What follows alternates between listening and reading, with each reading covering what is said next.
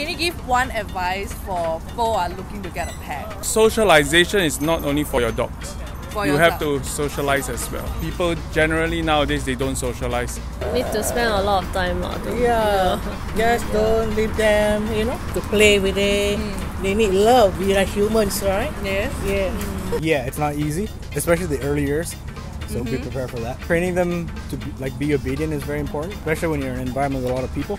It can be quite difficult. Because usually they will have a home trial kind of period. I think that's very important to make sure that your personality and the dog's personality, it doesn't clash. I think you really need to make sure that you have enough time to commit to your dog, and the breed is very important. Primarily because my husband claims he's allergic to dogs, so that's why I got the poodle mix, because they're a bit hypoallergenic, right? They might mess around the house, pee everywhere, poo everywhere, but you just need to guide them, teach them. Yeah, they're still learning lah. Pets basically are a lifetime commitment, I can say. They have to ensure that they take care of them forever, not just abandon them and leave them once they get old or sick.